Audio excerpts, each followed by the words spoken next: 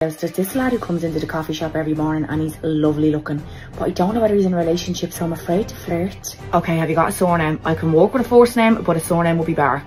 I know his name is James, I don't know his surname. Will you still be able to find him? I'll find him, but it's just going to take me a bit longer. Can you give me a hair colour? Black. Beard or no beard? No beard. Okay, I'm after finding him on Facebook and Plenty of Fish. I know why you couldn't find him. He spells his name in Irish. Guarantee he's a teacher. Yeah, a teacher, or else he's dodging tax. Is he in a relationship?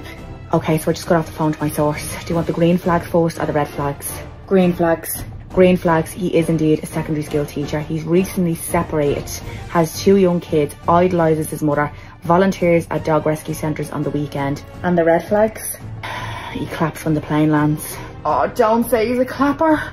Oh, I could tell by looking at his profile picture he was fond of a good clap. I'd say that's why his first wife left him. I'd say he went on a family holiday, landed at Lanzarote, she saw the clap, got the ick and left with the kids in the middle of the night. Are there any decent men left?